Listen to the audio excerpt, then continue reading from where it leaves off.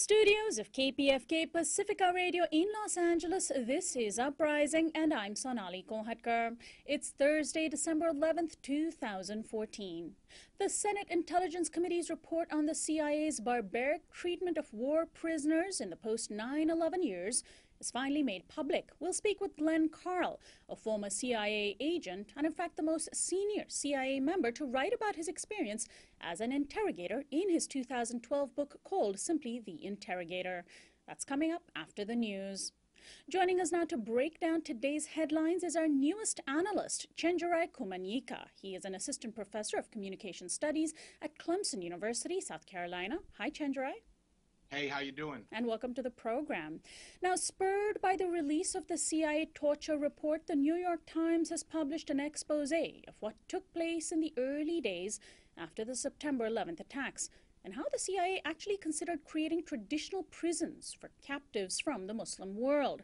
According to the Times, the CIA considered a new prison system where everything would, quote, be tailored to meet the requirements of U.S. law and the federal rules of criminal procedure. And in fact, quote, the CIA's early framework for its detention program offers a glimpse of a possible alternative history. But we know that the agency instead created so-called black sites, where human rights were ignored and prisoners were treated cruelly, degraded, tortured, and sometimes killed. Meanwhile, the GOP-dominated House recently passed a bill to sanction the Venezuelan government for violating the human rights of anti-government protesters. Two senators have introduced a similar bill in the Senate. Venezuelan President Nicolas Maduro dismissed the move as, quote, insolent and, quote, imperialist. Now, Chenjerai, when I saw these two stories this morning, I couldn't help but pair them as an illustration of U.S. hypocrisy. Do we have any moral standing left to criticize other governments? I think we have very little. And, you know, what I think is so interesting about what we now know about the early CIA framework is that it shows that different options were considered in this process of deciding how the war on terror was going to be continued and intensified in the wake of September 11th. And so what we see is that, you know, the CIA put on the table, CIA legal analysts looked at the possibility of affording to people who were accused terrorists the same rights that American prisoners would have. People would be housed in military detention facilities, and that this was essentially rejected, and they decided to go with these black sites. One of the first of these having to do with, you know, Abu Zayd's imprisonment, and this is where this, you know, completely illegal and egregious torture took place. And we'll have more on the CIA torture report after the news flash. Thousands of Palestinians are mourning the death of a high-level Palestinian minister who was assaulted by an Israeli soldier. Minister Ziad Abu Ain was participating in a protest in the West Bank city of Ramallah when, according to Al Jazeera, quote, an Israeli border policeman shoved and grabbed him by the throat. Mr. Abu Ain died soon after, even though an Israeli autopsy maintains that he died from a heart attack. Palestinians see Israel as responsible. Abu Ain's funeral was attended by top Palestinian officials, including President Mahmoud Abbas and negotiator Saeb Erekat. Mr. Erekat warned Israeli Prime Minister Benjamin Netanyahu that he, quote, cannot continue to have a cost-free occupation. Well, Chenjerai, tensions have been high in various parts of occupied Palestine, from the war in Gaza this summer to the clashes over the mosque in East Jerusalem. Do you think that this minister's death could spark a third intifada, as Israel fears? Well, you know, I think that what Israel should pay attention to is what's actually happening in the U.S., because there's striking similarities where you have an activist who is, you know, we have the Reuters photographer who says that he saw this person being grabbed in the neck and struck by tear gas cans, and yet the Israeli government has not accepted any responsibility. There, we find that their autopsy report contradicts the joint autopsy report between Jordanian, Israeli, and Palestinian authorities, who, you know, concluded that his death was a result of this attack on a peaceful protest. And so what we've seen is attacks on peaceful protesters, and these sort of ability of corrupt government bodies to capture the legal apparatus has caused widespread protests in the U.S., so they should certainly be prepared for that. And finally, and yet another sign that the movement against police violence in the United States continues to grow, medical students organized major actions this week at more than 70 medical schools, including Yale and Harvard. Dubbed #WhiteCoats for Black Lives, the action brought together students and faculty members, some of whom staged die-ins on campuses and even blocked traffic. Chenjerai, how important are such actions? I think these actions are important for a number of reasons. One is they're bringing a wide body of support to these protests. And as we see different regions come into play, and we see, we've seen athletes, we've seen students, we've seen high school students, now medical students, what we're actually seeing is also different issues being brought into play. So with the White Coats for Black Lives, we're also seeing students, for example, at Johns Hopkins raise the issue of health disparities as part of the larger social justice effort. Well, I want to thank you so much, Chenjerai, for joining us today. Our newest news analyst, Chenjerai Kumanyika, is an assistant professor of communication studies at Clemson University in South Carolina. Thanks so much. Thank you very much. This is Uprising. We'll be right back.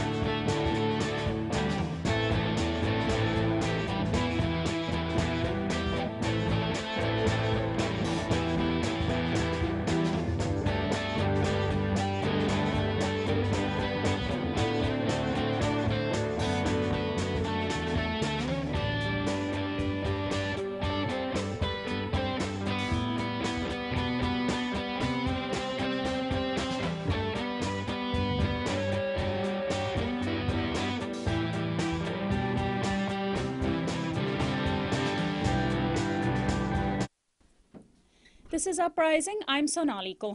After many months of battling the CIA, the Senate Intelligence Committee finally won the right to make public an executive summary of a groundbreaking report detailing the extent of interrogation methods used on 9/11-era prisoners of war.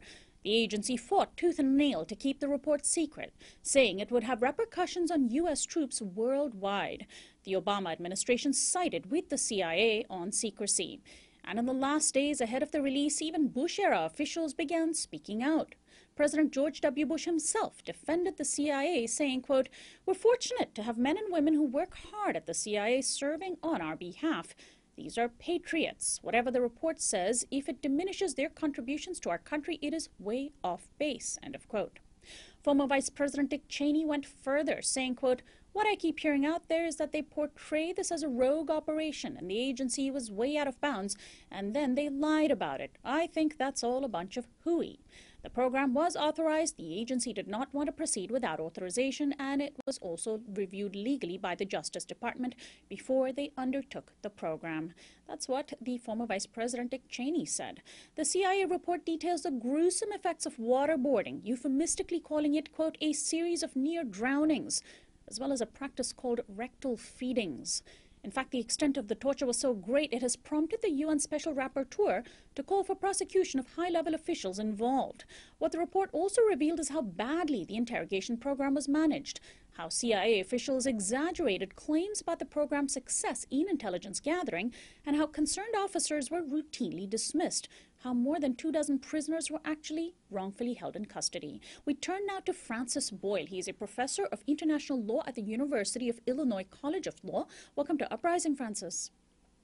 Well, thank you very much for having me on, and my best to your listening audience. And keep up that great work at Free Speech News. Thank you so much for joining us. Now, how important is it that this report was made public? It's not as though we did not know the CIA was torturing people, calling it enhanced interrogation. Much of what we see in the report, or bits of it, have been leaked over the years. Even at the height of the program and the war, we did know that the CIA had these extraordinary rendition programs, that people were, in fact, being tortured. Why is this report so significant? You're correct about that. I'm slowly working my way through the report. It's the end of the semester here.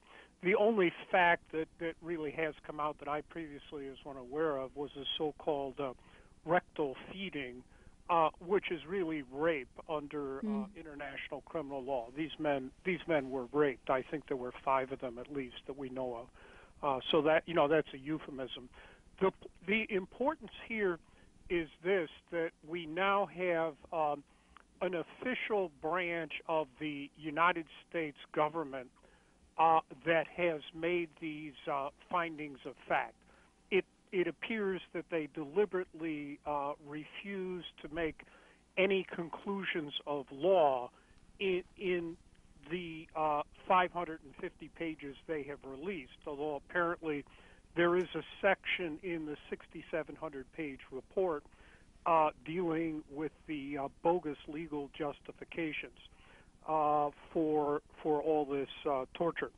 But the bottom line, this is very important because, well, I have a complaint already filed with the International Criminal Court for torture and enforced disappearances of human beings against Bush, Cheney, Rumsfeld, Condoleezza Rice, Tenet, and so all the lawyers who were the enablers, including you out there on the West Coast. It's a disgrace that Berkeley gave him an endowed chair, and I think shows how sick and demented Berkeley Law School has become, certainly over the years. And so I will be filing this document with the International Criminal Court in support of my complaint and urging them to open an investigation. Because, legally, and with all due respect to you and your colleagues in the press, official reports legally are far more important and relevant and material than press accounts. Absolutely. That technically qualify as hearsay. And I don't mean to diminish. No offense taken, of course. The important work, I mean, it's really journalists who broke this story and led to this document and public pressure. But legally, this would constitute what we lawyers call an admission against interest by the United States government. It could be used for both civil proceedings and criminal proceedings. When I filed my complaint with the ICC that's still currently pending, it's about a 90-page complaint. The essence of that complaint was the Dick Marty reports for the Parliamentary Assembly for the Council of Europe. And these were official investigations that Mr. Marty conducted, having access to official government documents. And that was the essence of my complaint. And then it was supplemented by news media accounts. For example, in my complaint, I had estimated that there were about 120 disappeared and tortured Muslim Arab men. And that figure I got was from the Washington Post, and sure enough, it has now been confirmed in the Senate committee report. They have an appendix with everyone's name in there. Their figure is 119, and they say there might be another 6 somewhere. So again, I don't mean to diminish the significance of any of the great work done by investigative reporters in the news media, but legally, this is a big difference. Right. Yes. Now, Francis, this report has revived the whole question of whether torture actually works, with even opponents of torture using it as a way to say we shouldn't torture because torture doesn't work. But should that even be part of our discussion? Torture is torture. Even if it did work, it wouldn't be right.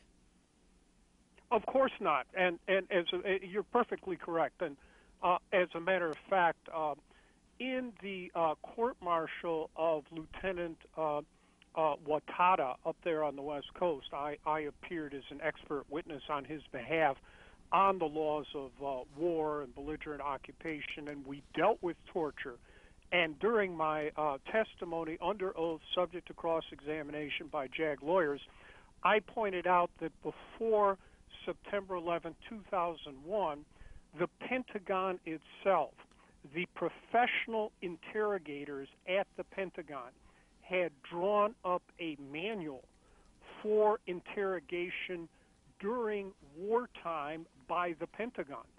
And if you read the manual, which I did and I testified, it expressly ruled out torture, cruel, inhuman, and degrading treatment, both as a matter of principle and law, and also as a matter of practicality, that it simply did not work.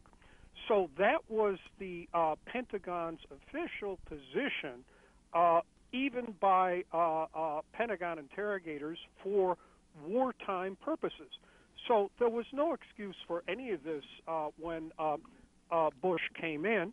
If the Pentagon field manual had just been applied by the Pentagon, and I don't believe the CIA should have been involved in any of this. These were also what we call enforced disappearances of human beings, extraordinary rendition. That's a crime. That's a crime against humanity. But if that Pentagon manual had simply been employed, none of this would have happened. There might have been some small-scale torture. That always happens in times of armed conflict. But it wouldn't have been a matter of policy.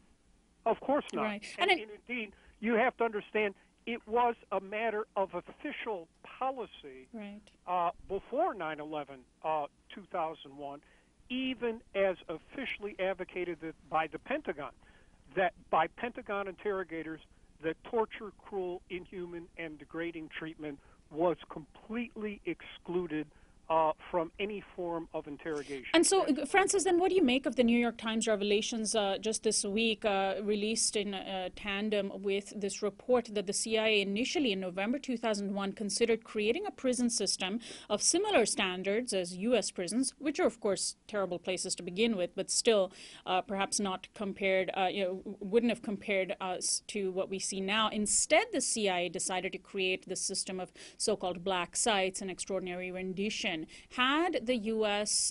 decided, had the CIA decided to create a traditional prison system, we might not be here today and discussing this. Well, I want to make it clear that all these human beings were certainly entitled to be treated, and those on Guantanamo today are still entitled to be treated in accordance with the standards set forth in the Geneva Conventions. And they are not. And if the Geneva Conventions had been applied, none of this would, in my opinion, would have occurred. There, obviously, on a massive scale or as a matter of policy, that is correct. And what really led to these decisions is unacceptable. But if they had applied the Geneva Conventions in the first place, we might not have had this scandal by the CIA, and certainly the Abu Ghraib scandal as well. I helped defend Staff Sergeant Camilo Mejia, the first resistor to Bush Jr.'s Gulf War, on the grounds of torture, that he saw the torture going on there.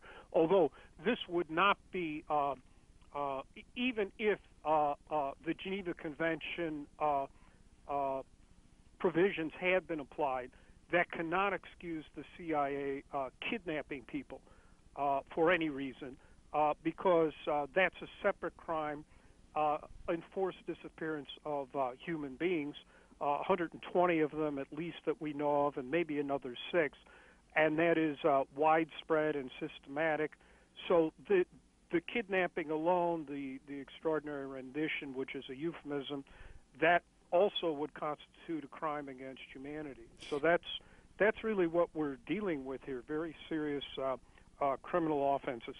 Very briefly, then finally, Francis Boyle, what do you think at this point needs to happen? You have filed a complaint with the ICC. The UN rapporteur has also suggested criminally prosecuting high-level officials. Bush and Cheney, I highly doubt, fear being prosecuted, but ultimately, are they the ones who should be held responsible? Yes, I'm not going after any of the lower level CIA people involved. Not to exonerate them at all. They're as guilty as sin. But the ICC only deals with the highest level government officials, and that's who I filed my complaint against, as well as the lawyer enablers like you there at Berkeley Law. I've also gone after Bush in Switzerland, scared him out of Switzerland. I've gone after him 3 times in Canada, and Cheney once, and they were both protected all 4 times by the Harper government interfering with the judicial process. So we will keep after these people around the world. There's no question all about it. Well, thank you very much. Here in the United States, we'll do the best we can. Thank you very much for all the work that you do, Francis Boyle, and for joining us today. Well, thank you, and do keep up the fine work there at Free Speech News. Thank you very much. Francis bye-bye. Boyle is my guest. He's a professor at the University of Illinois College of Law, and he's written the book, Tackling America's Toughest Questions. We turn now to Glenn Carle, a man who spent 23 years on the clandestine service of the Central Intelligence Agency, where he worked in a number of overseas posts on 4 continents and in Washington, D.C. He wrote the book almost 3 years ago now, called The Interrogator and Education. Welcome to the program, Glenn. And we're going to try to get Glenn on with us. Glenn Carle, by the way, if you want to see the entire interview that we did with him nearly 3 years ago on our program Uprising, you can simply go to uprisingwithsonali.com and search for Glenn Carle. It's spelled GLENNCARLE. You can also find it at our YouTube channel, youtube.com/uprisingwithsonali. He's a former CIA official, and actually the senior most CIA official who has written in the way that he has about the situation in the CIA under the Bush administration and after the 9/11 attacks in the years during the wars in Afghanistan and Iraq. Are you with us, Glenn? I am. Thank you so much for joining us. Now, how important was this report for you personally? Your book details your experience, but has this official report corroborated and in a way vindicated your work? Well, I think that it has in every way. I mean, I could be flippant and say that you could read my book in 300 pages and learn what it takes 6,000 pages of the Senate report to learn, but I don't mean that in a derogatory way. I'm being a little facetious. The report's very important. Real-time telegrams, communications, debates, discussions, arguments, and conclusions by hundreds of my colleagues, showing that the program was troubled and challenged and ineffective and frankly un-American and unnecessary is very important. And it's not that we are airing our dirty laundry and harming ourselves. On the contrary, we are strengthening ourselves as a nation to say, here are our ideals. We failed. We are trying to get it right. Many people struggled hard to do this, and moving forward, we want to take this into account. That's a strength for a nation. So it's a very, very important and a good thing to occur, although it's obviously a sad chapter.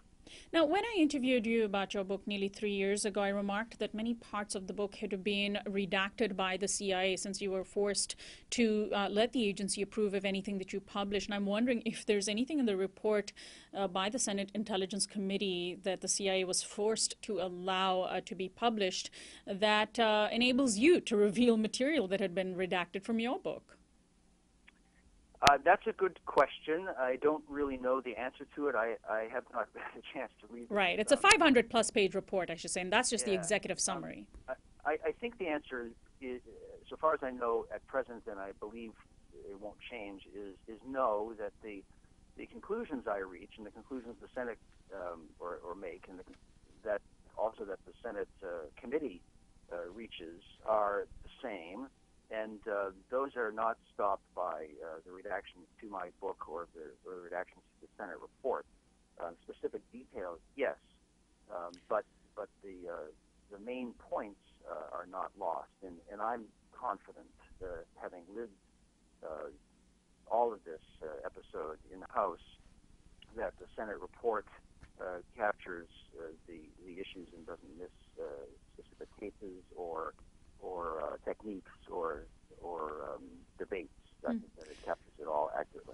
report also suggests that the CIA misled Congress and provided false information about the program and its effectiveness. Did you have any knowledge of that when you were in the CIA? Well, I wasn't part of the briefing of oversight committees at the time, but I'm not saying that as a way to punt and avoid an answer. So I can't answer that directly firsthand. However, I do know quite well how the intelligence community presents its operations. And so I write about this briefly in my book. What happens is the following, and this is the dynamic. I think it's understandable for anyone. It's not the secret CIA technique.